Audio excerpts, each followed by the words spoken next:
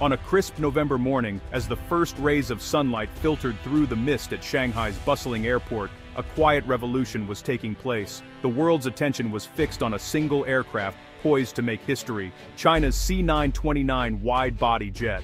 The result of years of relentless engineering and ambition, quietly achieved a milestone that few thought possible: 12,000 kilometers of non-stop range. This wasn't just another test flight. It was a statement to the world. This isn't just a technical feat, it's a direct challenge to the long-standing dominance of Airbus and Boeing, the two giants that have ruled the skies for decades. For years, these Western titans have set the standard for long-haul travel, but now, a new contender has entered the arena, and the global aviation industry is taking notice. The C929, born from China's state-driven ambition and years of collaboration between engineers, designers, and policymakers, now stands as a machine capable of connecting continents. It's more than just an aircraft, it's a symbol of national pride and technological progress. Designed to compete head-to-head with the Airbus A330, Neo and Boeing 787, the C929 can carry nearly 300 passengers across oceans in comfort and efficiency. Its spacious cabin, advanced materials, and fuel-efficient engines make it a serious alternative for airlines looking to expand their fleets. Achieving this range transforms the C929 from a regional upstart to a true intercontinental contender. Airlines can now consider new direct routes between Asia, Europe, North America, and beyond. Routes that were once the exclusive domain of Western manufacturers. This opens up new markets, new opportunities, and a new era for global air travel. More than a test of an airframe, this flight is proof that China's aerospace ecosystem has arrived on the global stage. It signals a shift in the balance of power in aviation, and the world is watching to see what comes next. The C929 is a product of China's Made in China 2025 initiative, aimed at ending reliance on Western jets. Initially a joint venture with Russia, the project soon became a solo mission for COMAC as geopolitical tensions rose. The aircraft showcases modern engineering, with carbon fiber composites reducing weight and boosting fuel efficiency. COMAC's strategy: adopt proven Western technologies, avoid risky leaps, and build a robust domestic supply chain. Early models will still rely on Western engines and systems, but the long-term goal is full Chinese integration. Western suppliers face a dilemma: sell to COMAC and risk training a future rival. Every component delivered is a lesson for China's engineers. 12,000 kilometers isn't just a number, it's the key to unlocking vital global routes. From Shanghai, the C929 can now reach London, Los Angeles, and Sydney non-stop, making it a practical tool for China's major airlines. Achieving this range required a high aspect ratio wing and extensive use of carbon composites, mirroring Western design philosophies. Early skepticism about COMAC's ambitious targets has faded. The test flight proved the aircraft's real-world capability, with a representative payload. This performance puts the C929 firmly on airline fleet planners' radar. It's not just about distance, it's about flying full, profitably, and reliably.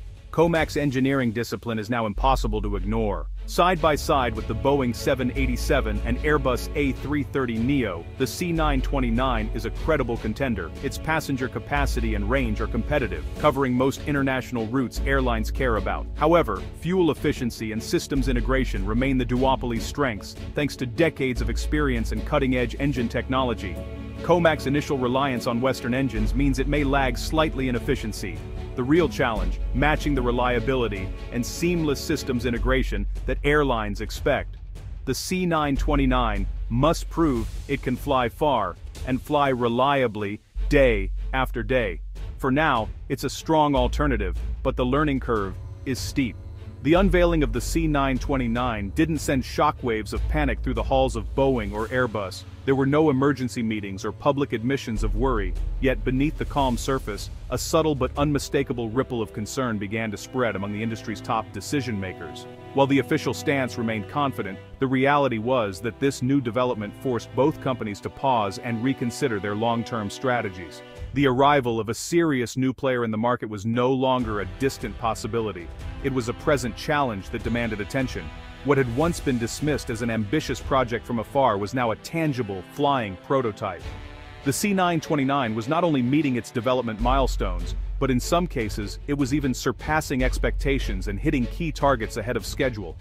This was a clear signal that the competitive landscape was evolving faster than many had anticipated.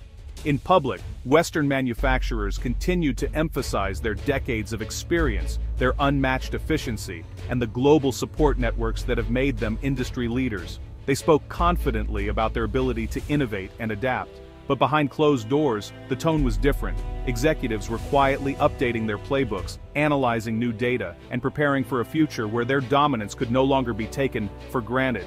Strategic discussions became more urgent, and contingency plans were dusted off and revised. The emergence of a credible Chinese competitor threatened to erode the pricing power that Boeing and Airbus had long enjoyed, especially in the lucrative Chinese market. For years, these two giants had set the terms, but now, the balance of power was beginning to shift. Chinese airlines, once reliant on Western suppliers, suddenly found themselves with real leverage at the negotiating table. They could now play manufacturers against each other, demanding better deals and more favorable terms. As a result, Western manufacturers faced mounting pressure to offer deeper discounts and more attractive packages to retain their market share. The days of easy negotiations and predictable outcomes were fading fast. The C929 doesn't need to be the world's most advanced or luxurious plane. Its true strength lies in being good enough to give buyers a genuine alternative and to force the established players to compete harder for every sale. With this new dynamic, the global aviation market is entering a period of unprecedented competition. The old rules no longer apply, and every major player must adapt to survive. The once unshakable duopoly is now facing a new reality, and they know that the era of easy dominance is coming to an end. The C929 is as much a geopolitical event as an industrial one. In Washington and Brussels, it's seen as a direct challenge to Western aerospace dominance and export revenues. Certification by the FAA and ESA is the next big hurdle. Without it, global sales are limited. Western governments are tightening technology exports, especially for engines and avionics, complicating COMAC's supply chain. In response, the US and EU are ramping up investment in next-gen aviation tech to maintain their lead. The C929 has become a catalyst, spurring innovation and regulatory scrutiny on both sides. The message is clear: the West won't cede aerospace leadership without a fight. For airlines, a third major manufacturer is welcome news. Competition means better prices. Even airlines that never buy a C929 benefit from its presence at the negotiating table. But buying a new aircraft type is about more than price. It's about long-term support, reliability, and trust. Airbus and Boeing have global service networks. COMAC is just starting to build its own. Political pressures will shape orders. Chinese carriers will be expected to buy domestic, while others may face pressure to avoid Chinese jets. Ultimately, trust will be built over years of safe, reliable service, first in China, then perhaps worldwide. The C929's real test will be winning confidence beyond its home market. The C929's greatest vulnerability is its reliance on Western engines. China is racing to develop its own high-bypass turbofan, the CJ2000, but matching Western performance is a decade away. For now, the jet will launch with proven GE or Rolls-Royce engines, setting a high bar for the domestic alternative. The engine is the hardest part of the puzzle. Jet propulsion technology is fiercely guarded and incredibly complex. If the Chinese engine can't match Western reliability, airlines will hesitate to switch. The future of the C929 hinges on China's ability to master this final, critical technology. The engine race will decide whether COMAC becomes a true global rival or remains dependent.